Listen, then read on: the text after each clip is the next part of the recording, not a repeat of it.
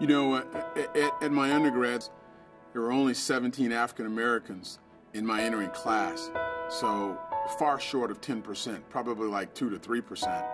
Of that 17, 12 of us, or more than half, were interested in pre-med, and Dr. Watkins was the one name we could relate to and believe that provided a role model for us to actually go to medical school.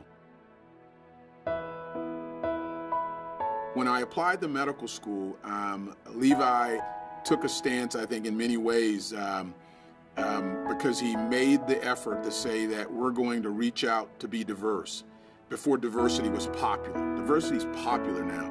When Levi did this in 1982, it was not popular. However, he felt it was absolutely necessary to change the landscape of the medical environment at Johns Hopkins. So he convinced the Dean of Admissions at Johns Hopkins that we need to admit African American students. My interview for med school was a bit shaky. I thought the interview went okay, but Levi said it didn't go great, and he said, you know, I had to make it very clear to them that you were going to be a good student if you got admitted. It certainly motivated me to never bring any grounds to disappoint his efforts in looking out for me. His impact in my life has been nothing short of transformative because of his commitment to excellence, diversity, and actually fighting for those who can't often fight for themselves.